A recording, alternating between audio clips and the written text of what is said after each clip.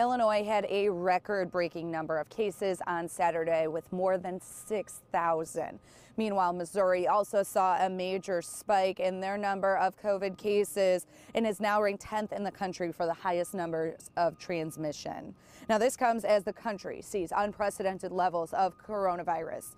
As of Friday, there were 83,000 new cases on record. That's the highest since July, and 224,000 deaths since the onset of the virus.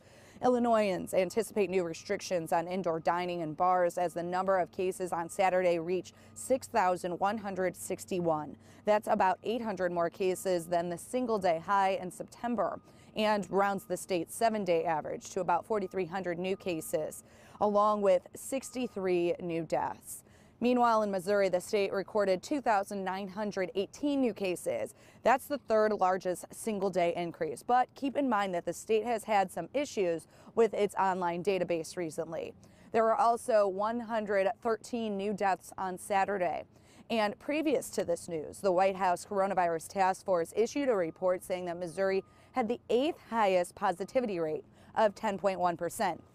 And that 62% of our counties are in the red zone. Now, meanwhile, here in the city of St. Louis, there were 66 new hospital admissions on Saturday. That's up from 42, and that moves their 7-day average to 50 new patients a day.